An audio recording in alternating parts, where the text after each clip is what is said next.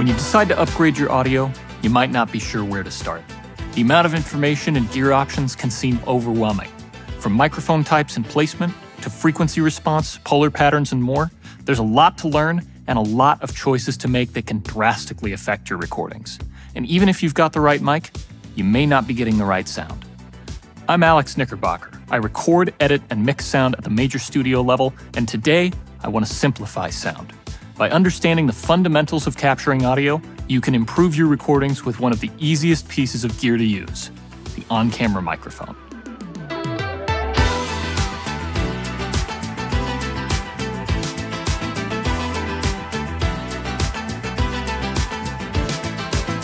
On-camera mics are just that. Compact microphones that can mount to your camera, plug into your mic input, and start recording. They're cost-effective and versatile enough to use anytime you're shooting, which makes them a perfect fit for everyone from independent content creators to documentary filmmakers and more.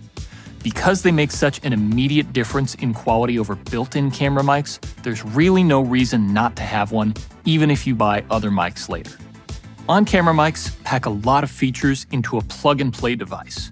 They connect directly to the mic input and attach to your camera's shoe mount to instantly upgrade your audio.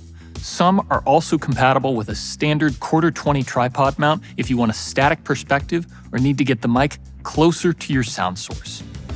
Shock mounts are used to isolate the mic from handling noise or movement, which is especially important when shooting with a DSLR or mobile device.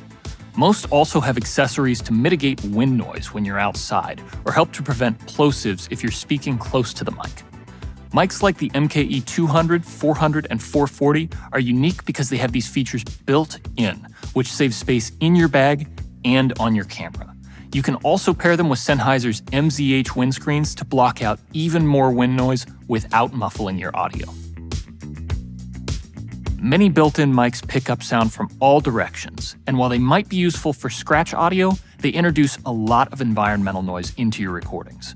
In most cases, you'll want to use a directional mic that will focus in on the sounds you want to capture.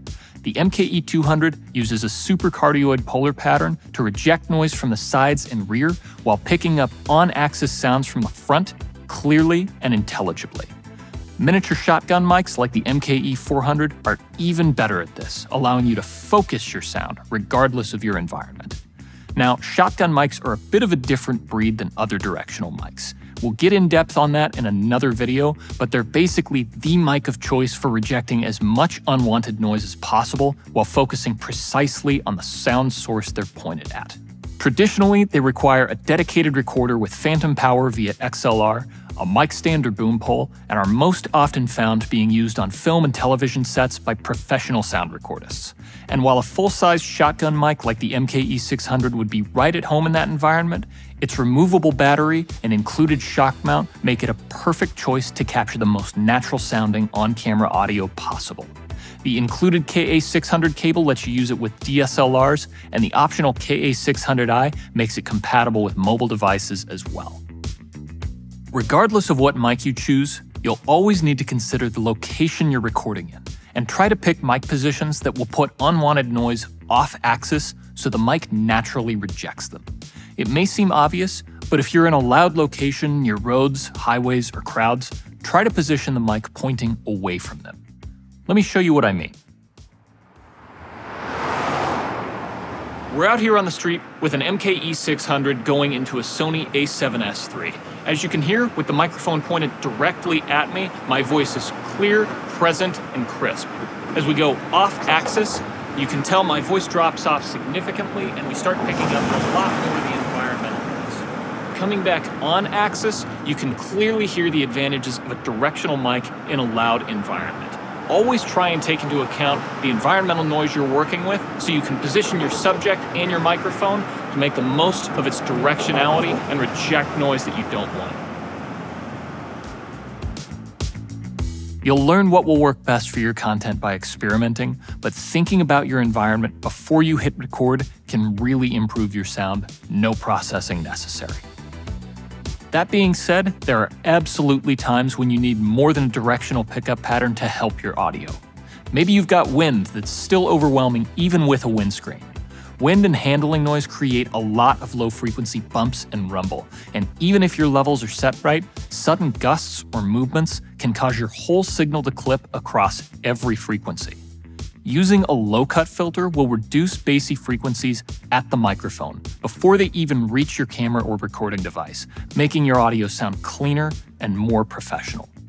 Cutting your lows can also reduce and control low-end heavy sounds like air conditioner hum, which not only sounds better, but allows you to record louder since those lowered bass frequencies won't distort your inputs as quickly.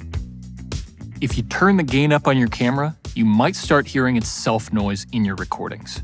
Most cameras don't have quality audio circuitry. They're basically only good for scratch audio. Boosting the gain too high can introduce a lot of hiss from the camera's microphone preamps, which is generally why it's best to boost the gain on the microphone itself if possible.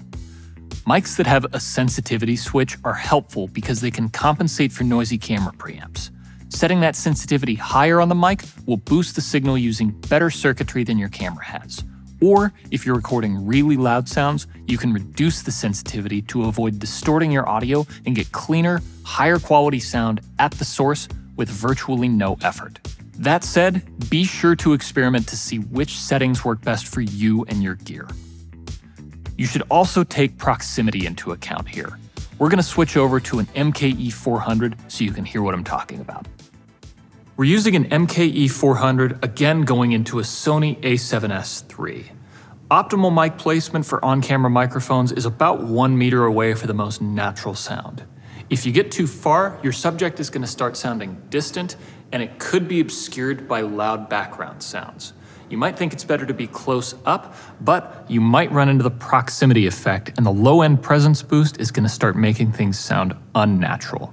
It's really important to consider mic placement for the most organic sounding recordings, as well as the focal length of your lens. You should try to choose a lens that's going to accommodate both mic placement as well as framing. With all that in mind, you should always monitor your audio when choosing a mic or making adjustments. You wouldn't start shooting video without checking how it looks, and you shouldn't start recording without checking how it sounds.